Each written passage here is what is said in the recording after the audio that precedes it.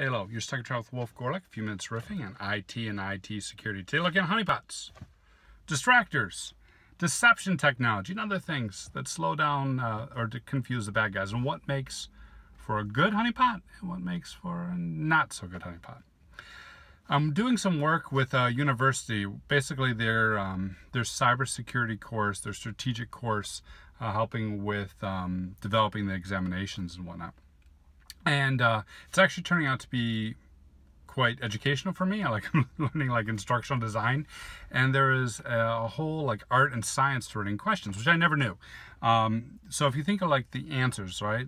The right answer should be pretty apparent if you read the material.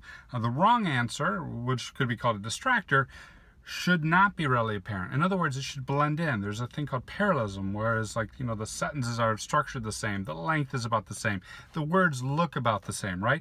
Such that if you're looking at multiple choice, it's not really clear what is the right answer unless you actually have studied and have that inside knowledge. And that made me think about honeypots. So the tip for you is this: where a lot of organizations fail at honeypots is by not looking at them as distractors, by not looking at it in terms of parallelism, by not looking at it in terms of really replicating the environment. They telegraph the fact it's a honeypot. You're looking at a server instance, you scan it, you're like, ah, look, it's running Linux. And it's got a file share on it, and SQL, and a web app, and another web app, and Tomcat. And all of a sudden, this doesn't seem right. You know what I mean? Linux servers usually don't have Windows file shares on them. Aha!